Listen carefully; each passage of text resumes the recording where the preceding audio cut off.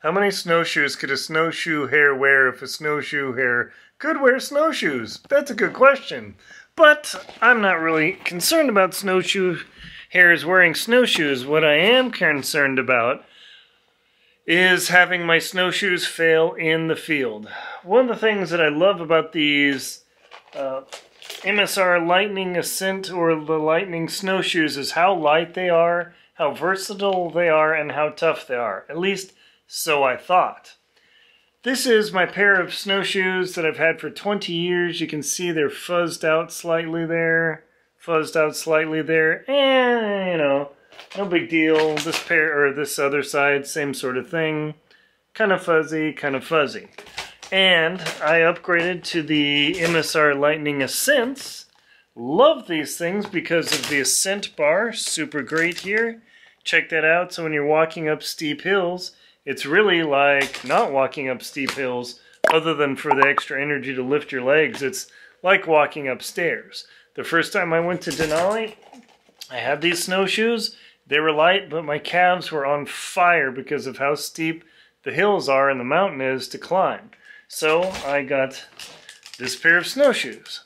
However, you'll notice, a major defect. Even though I love MSR gear, they went from a very tough, durable fabric on the old designs. The new Ascent designs has a much lighter, flexible fabric deck, and it's damageable. I've seen other reviews on people who have this same sort of failure, and boo, it really stinks. So unfortunately, that means if this fails, I'm toast. This entire snowshoe will fall apart. What do you do? Well, I was trying to get a hold of MSR to get some repairs done, but I can't get a hold of anybody, probably because of COVID. I mean, they're a great company, but you know, who knows? Maybe they have their own staffing issues like everybody else too.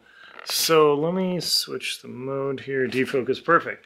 So I had to buy a new pair of snowshoes.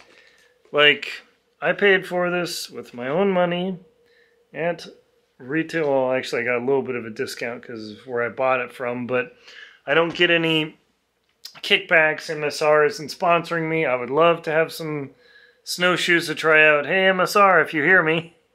But how do you solve the problem? The whole point of this video is how do you solve the problem of potentially destroying your snowshoes on this very thin fabric compared to this very wide fabric of the original design? Well, there's one good old solution. Duct tape, folks. Yes, and not just any duct tape, but Gorilla duct tape. Brought to you by the Gorilla Duct Tape Company, GorillaTough.com. I'll put a link below in the description. So what I did is, you can see here, maybe I'll move the camera so you can see it better here. But as you can see, I've literally created a duct tape ridge around the camera strap here.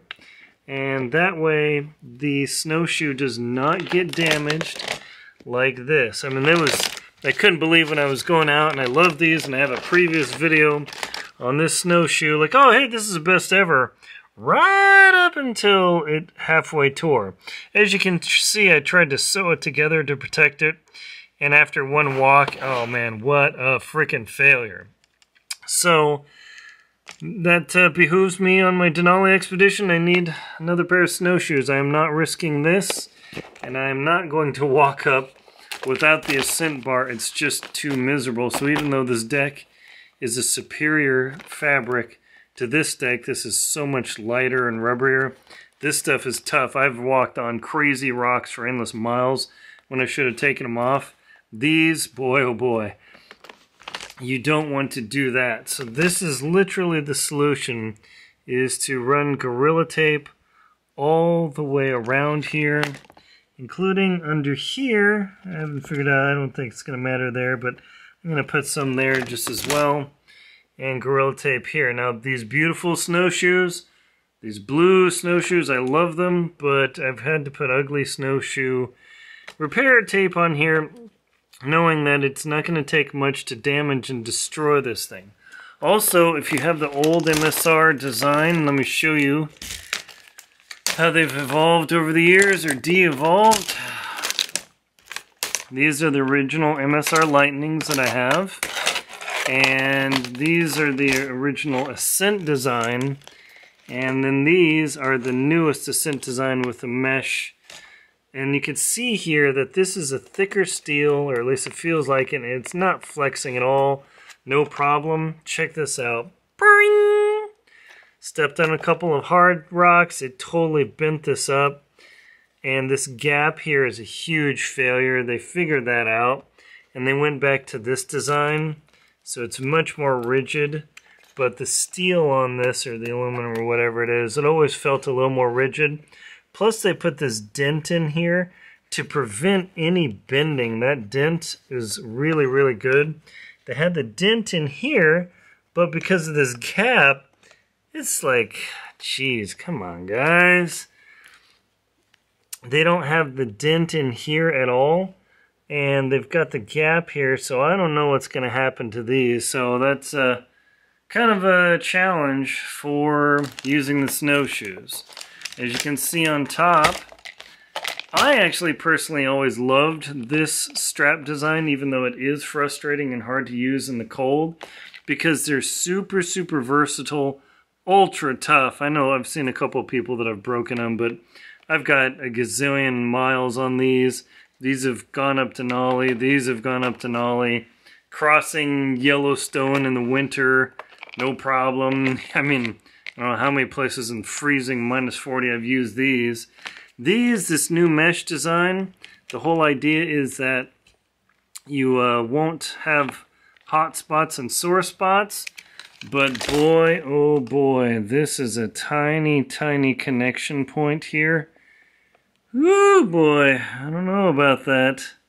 It does not look inspiring, and if this little pin falls out here, I've got to think of a way to create a repair, maybe bring some super thin wire just in case this pin fails, because this fails, I won't be able to use my snowshoes, so I'm going to bring some aluminum baling wire just in case.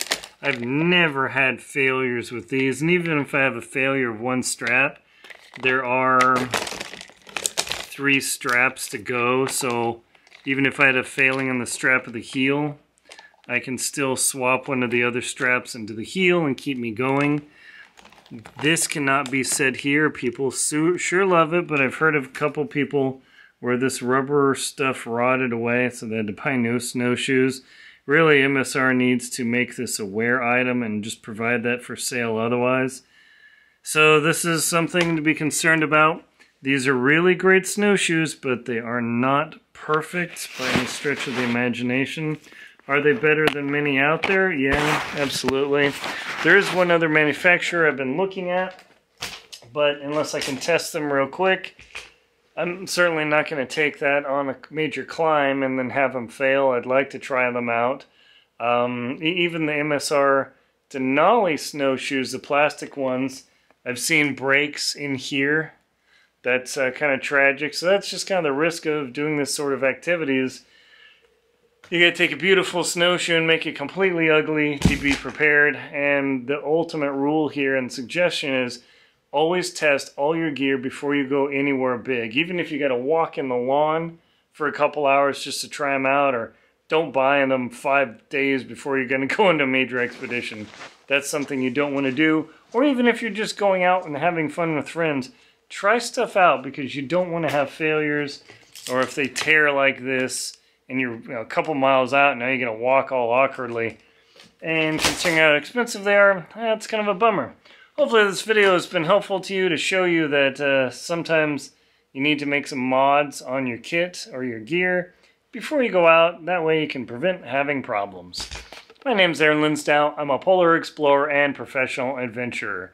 Please check out links in the description to my books: Antarctic Tears, Lost at Winnie Corner, Adventure Expedition 1, How to Keep Your Feet Warm in the Cold, the Jackson Hole Hiking Guide, The Most Crucial Knots to Know, and the 2024 Total Eclipse Guide series, as well as check out my show in the links in the description, Antarctic Tears, Watch Me Ski to the South Pole Alone for 90 glorious days. Thank you very much for watching. Please like, comment, and subscribe to the channel so you can get more info like this.